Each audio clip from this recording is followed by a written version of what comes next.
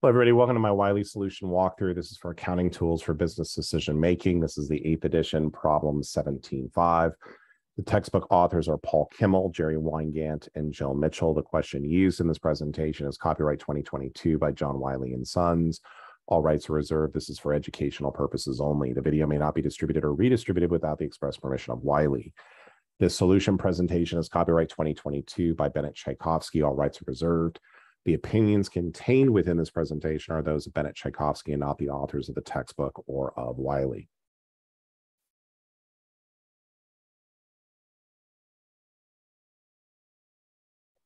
So here we have a company, Lewis and Stark. It's an accounting firm. They have an audit and tax practice. And when we look at this over here, they have total overhead of $720,000. Now, the traditional way they're going through and doing it is they're basically saying, let's go through and allocate this based on direct labor hours. And if you kind of look at like either directly or indirectly, if I take, which I think is actually more of a coincidence, so I'm just going to leave it alone. So if we're doing single plant wide or basically a single driver based on direct labor hours, right? How do I allocate the overhead? Well, I've got $720,000 in overhead. So if my audit direct labor is a total of 1.1 million, and my total direct labor is 1,800,000, and then my tax direct labor is 700,000, my total direct labor is 1.8 billion.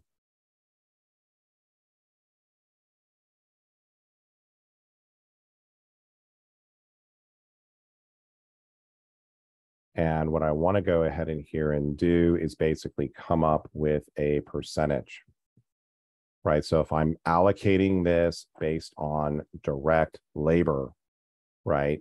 So I've got 720,000 of overhead. If we're allocating it based on direct labor, this is going to be at 61%, and then this is going to be at 38%. So if my total overhead is 720,000, the amount that's going to be allocated over here to audit is going to be 0.61 times 720. And then over here for tax, this is going to be 0.38 times 720. Okay, so this is 720 times 0.61. This is 720 times 0.38. So this is how it's basically happening now. And if you look at the call of the question, the tax partner is very happy with this, but the audit partner is saying, wait a second, we want to use something. I want you to look at using this using activity-based costing. Why does this make such a huge difference? Because the partners are going to get paid according to what they produce. If you're a partner in an accounting firm, it's all going to be about the business that you bring in. And when we look at this over here, pretty quickly, you're going to be realizing it's like, oh my God, this is like, like the audit partner is watching their take going down pretty significantly. So let's now take a look at this in terms of activity-based costing. Now, if you've watched my other videos on this, what is it that we go through and do? Well, we're going to go ahead and do, so we're going to basically say, let's move this out of the way for right now.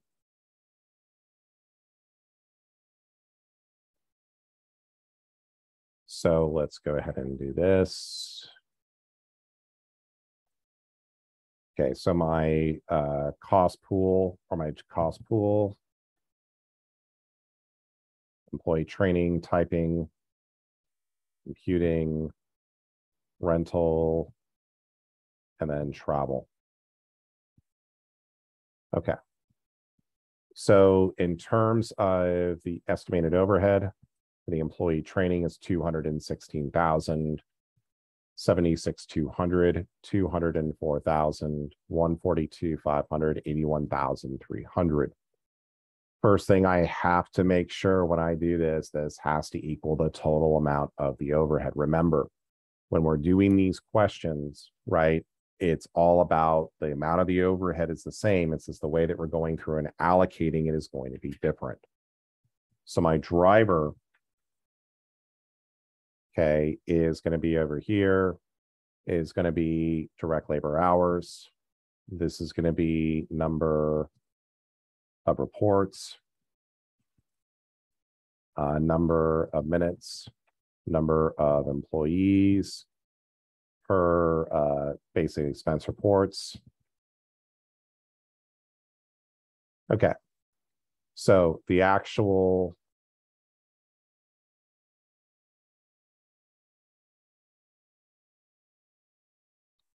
my driver amount, this is going to be my total direct labor hours, or my direct labor dollars, of 1.8 million. This is going to be 2,500. This is going to be 60,000. And this is going to be 40. Okay. And this over here, it says trace directly, and I'll talk about that when we get that momentarily. Okay. So my rate per driver,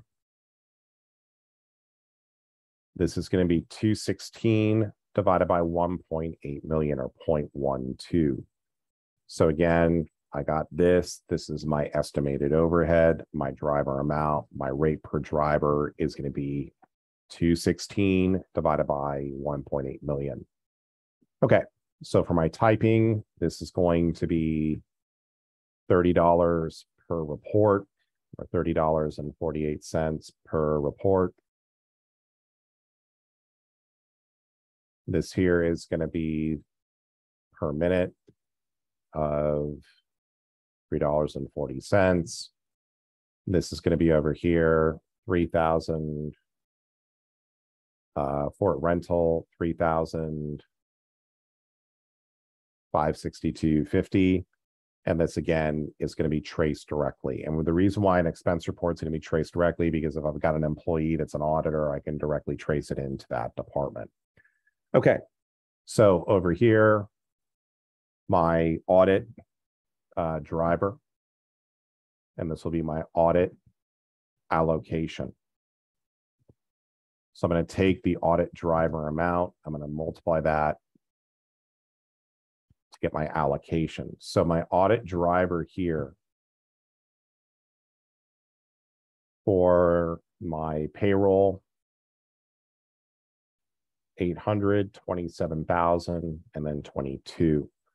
And again, I'm going to show you this in a moment. So right over here, my audit driver is, this is in direct labor dollars. So I'm going to multiply 1.1 million times 0.12. I'm going to take 3048 times 800, $3.40 times 27,000, and then 3,562.50 times 22. And then over here, the actual amount of my travel for the audit was 56,000. So again, when I add up all of these amounts right over here, I'm coming up with 382,559. Now, what I could also do too is I could say, oh, that must mean tax must have been 337,441 if I only have two departments. You could do that, but my exam, you're going to get three departments. So there you go. All right. So over here, my tax driver is going to be 700,000 for the payroll or the direct labor, 1,700, 33,000, 18, and then this is also going to be a trace directly. And my tax allocation is going to be E times F, or I'm taking, C times F equals G. So this is going to be 0.12 times 700,000. This is going to be 3048 times 1,700. This is going to be $3.40 times 33,000. This is going to be 3,562.50 times 18. And then over here, my trace directly amount is going to be 25,300. So when I add up these amounts right over here, I got a total amount of 720,000. Okay. So let's now kind of do a comparison. Okay, so this is under single plant wide or single factor. And this is going to be ABC. The total amount of overhead we're talking about allocating is going to be 720,000. But over here, you've got 382,559 for audit. And then over here, you've got 337,441 for tax. Notice we're not talking about here. We're not basically saying anything about a per unit because we're not given anything with regards to the returns, or that's a different, totally different animal. But now, would this make a pretty big difference? Well, what's the amount of overhead that's being shifted? If we kind of look at it under ABC, right, the overhead here for auditing basically declined by 57,000. And then it basically went up by the same amount. Now, is that a material amount? Well, if we take that compared to the original amount of the overhead that was being allocated, I would say it's probably going to be materially significant because the tax department's overhead is increasing, right? So where did we get this from? So this over here, the 57,441 is 337,441. So this is the increase or the decrease. Okay, and